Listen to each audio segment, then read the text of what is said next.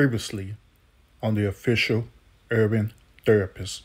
So I like to revisit this term pro black again. What does that mean to be pro black?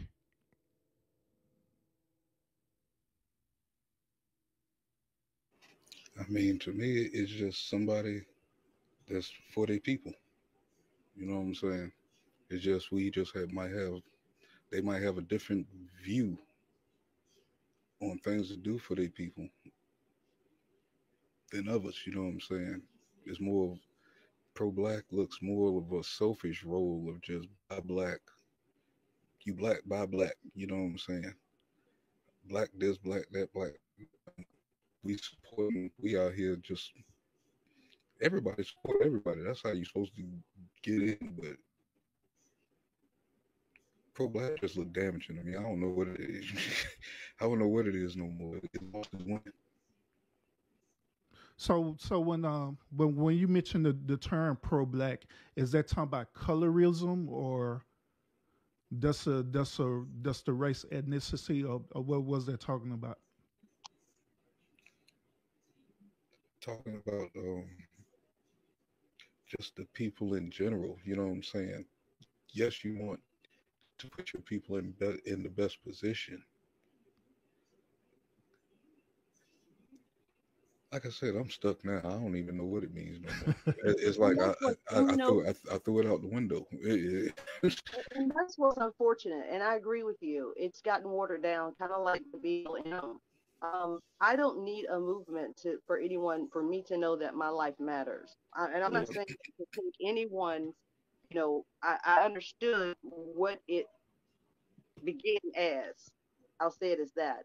And as I think it might have been you that mentioned how the liberals or someone had mentioned how they had taken over, but you're correct. It's the basically the sides of two sides of the same coin, and we have to again re-educate ourselves, our community about how I think 1854 something around that time where there was a split between the two, and they were a party for all those one lump of people, white men, really, who were controlling everything for 2 or 300 years. And yet, I think it was 1854 or something like that recent that's when it split up. That's not too far, apart from here. Maybe 19, I think it's 1854, I'm not mistaken. But that's not too far from where we are right now, that we have to be mindful of that. And we also, on that same note, we're always talking about this party or that party. Why not our own party? There has been history that has shown, even with the Whigs, I think Teddy Roosevelt, if I'm not mistaken, uh, is a third party. They split that thing up so that they could get political power. Why is it that we're waiting on these Caucasian dominated systems to allow us a place at the table where we have our own, that we can build our own table?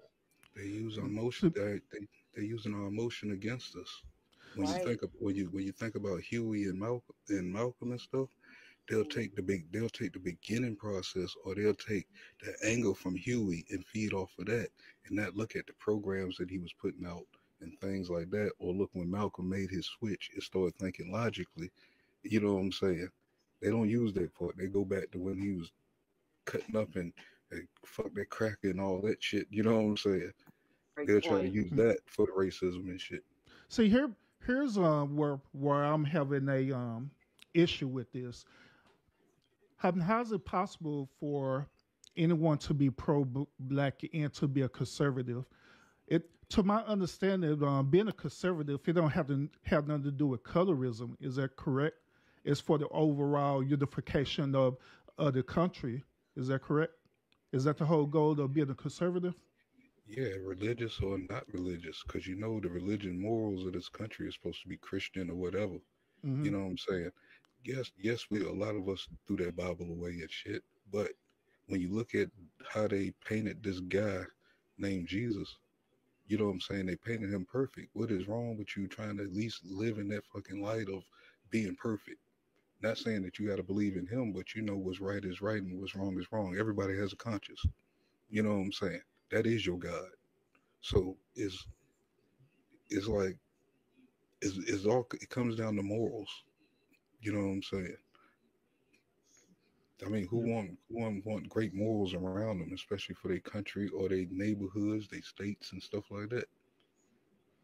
Yeah, so that goes back to my concern about this is that that's based on my understanding about what conservatives is. It's impossible for a person to be pro-black and to be a conservative. It's impossible for a person to be on pro-white or pro whatever it is and to be a conservative at the same time when both of them two meanings doesn't correlate with each other. Either have to be on one or the other. Yeah, and right now the main Can you reason why I feel explain that? pro-black, huh? I'm sorry. Can you explain that? Because I'm looking at conservative is different, and I'm trying to understand the analogy of the black and white. Can you? And I apologize again. I'm trying to learn. Yeah, that's based on my understanding. Being a conservative is, to me, it's about unification of well, we could say unification of human period in this country. It doesn't matter about the color of your skin. It don't matter about your religious belief or affirmations, whatever it is. The whole point is that everybody is going to come together for one common goal, which is to always strengthen and better, the country. So Gotcha. so that's why I was saying that if that be the case with that meaning, then it's impossible for you to be pro black or pro white or pro Hispanic or whatever, and claiming that you're a conservative at the same time because they don't correlate with each other unless I'm missing something. Gotcha. Thank you. So you saying that they can't be the same, Yeah, or they absolutely. can't or they can't coexist?